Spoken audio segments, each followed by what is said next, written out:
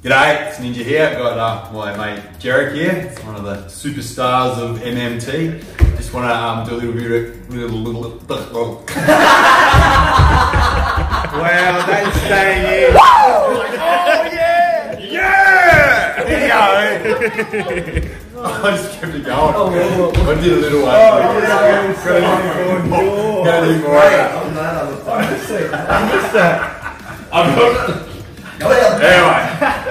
G'day, it's Ninja here. I've got Jerrick, one of our young gun practitioners. So the purpose of this video is to find out a bit more about the human, the person, not just the practitioner. So tell us a bit about yourself, man. Where are you from?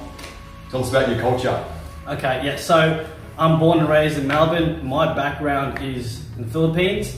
So I went back there in the Philippines early this year, and it was a really great experience. My dad's side of the family, they own a farm. We have got a family farm. We have, coconut plantations, rice fields, banana fields, the whole lot. And just going back there, it's just a simple life. You get away, you get off the grid from being in the hectic, like grind, go in the hustle in Melbourne. You know what I mean? And it can get a bit overwhelming or too much.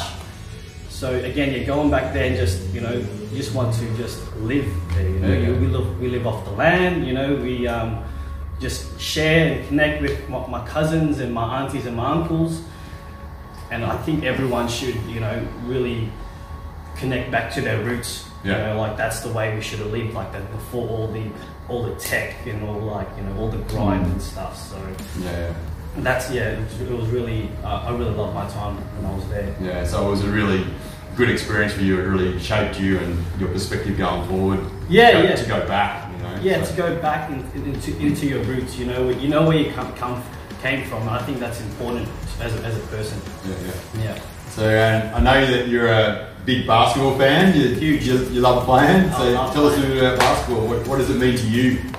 So, like basketball, growing up playing basketball, I pretty much took it like a way of life for me. Like ball was life. I loved it. And it taught me not only the movement type of things. Like again, it has all the aspects in terms of movement. So that's quickness, power.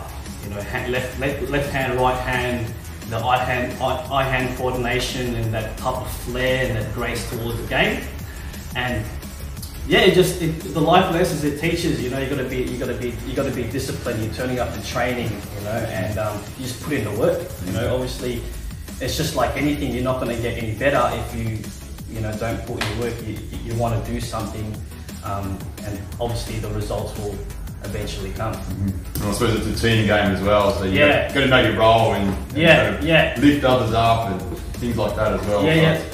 It's sort of very dynamic and like there's a lot of other things like the spirit of the game and poise and kind of knowing, kind of reading the play, things like that as well. There's so many different aspects to the game, isn't there, I suppose? So that's huge. Like again, going into the role aspect again, I played the one position, the point guard, so I had to take that leadership role and get the boys in and like, all right, this is the game plan. We're gonna make sure we execute this. Nice. So and then going from the point guard position, I turned into coaching. So that was another aspect of the game where I can help the youth build up their fundamentals and have the certain morals and ethics to as they grow up, so they can carry that into their own life. That comes onto turning up to training. So it was really hard. It might have been really hard on the kids, but like they're probably grown men right now. So they're benefiting from it now. The lessons they learn. Expectations. Yeah. Cool. And I hear you got some pretty good hops. The hops never leave. Got some good slow-mo footage. I reckon I'll cut that in right now. Box jumps, Box jumps, up to my chin. That was a spontaneous workout. Like you guys were doing jumps. I'm like, hey, can I jump? Let me join in. And then I was, no lead up to that. There's no practice. No practice. No practice. We're talking about practice. Practice? We're talking about practice, man. We're talking about practice. We're talking about practice. We ain't talking about the game. We're talking about practice, man. We call him the man. The answer. The answer. Yeah, Alan Iverson. You got the question, I got the answers. Awesome.